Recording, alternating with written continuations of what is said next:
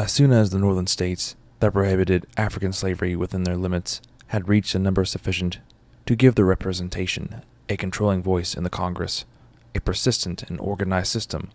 hostile measures against the rights of the owners of slaves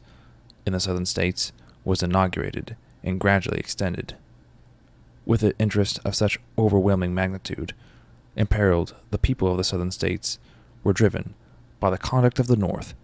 to the adoption of some course of action to avert the danger with which they were openly menaced.